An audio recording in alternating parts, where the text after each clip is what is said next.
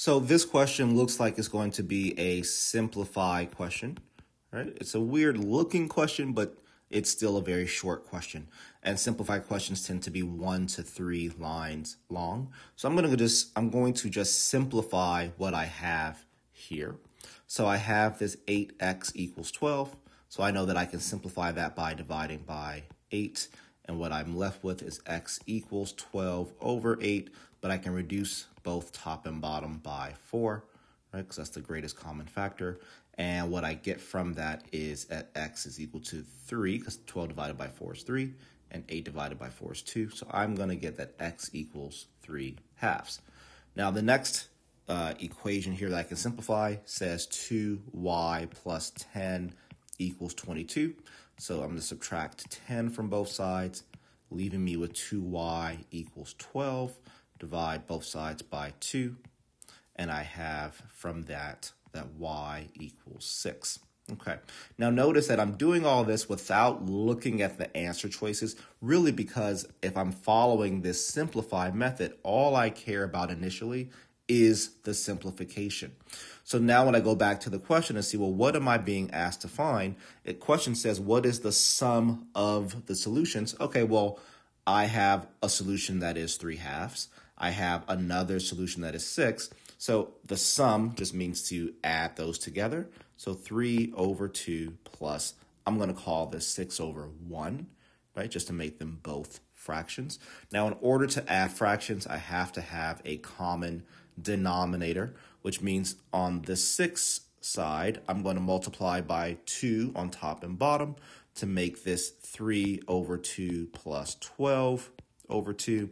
Now that my denominators are the same, I can add the numerators together and keep the denominator the same because that's how we add fractions. So 3 plus 12 is 15, so this becomes 15 over 2. And I look at my answer choices now and I don't see any improper fractions. So I can say, well, how do I rewrite 15 over 2 as a mixed number? Well, that would be 7.5, right? So I can look at it as 2 into 15 goes 7 times. 2 times 7 is 14. 1 remainder, and this turns into 7.5, right? So this 7 is where this goes. The remainder becomes the numerator, and this number here becomes the denominator. So I can look at it that way, making B the correct answer. I could have also said, well, 15/2 is the same as 7.5, and I know that 7.5 is the same as 7.5, right? So that's another way that you could have done that as well if you don't like the improper fraction to mixed number method. We also would immediately know that 9 and 10 cannot be correct, right? And we could even just throw the rest of these into a calculator and see which one ends up being 15 over 2. Once again, if you put that in a calculator, you would get 7.5. So, and then if you put this in a calculator, you'd also get 7.5. And the way we do that is just by saying 7 plus 1/2 in your calculator. And here, for instance, we would have just said 17 plus 1/2. So this is the only one that gives us the 7.5.